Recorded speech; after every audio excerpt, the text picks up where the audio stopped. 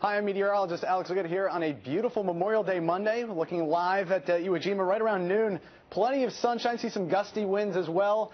Same at the beach. It's gorgeous right now. Just look how many people are out here. Rehoboth Beach, Delaware, 80 degrees, light southwesterly winds. Gorgeous weekend, and will continue to be so today. Temperatures right now in the upper 70s to near 80 degrees. Should approach the upper 80s as we head through the afternoon hours. Plenty of sunshine, a bit of a breeze at times, but no storms in the forecast today.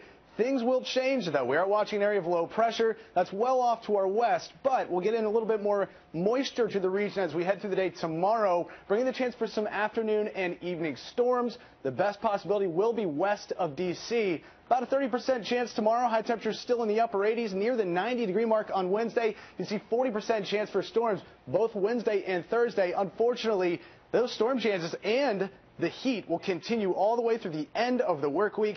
Stay tuned to WJLA.com for the latest updates.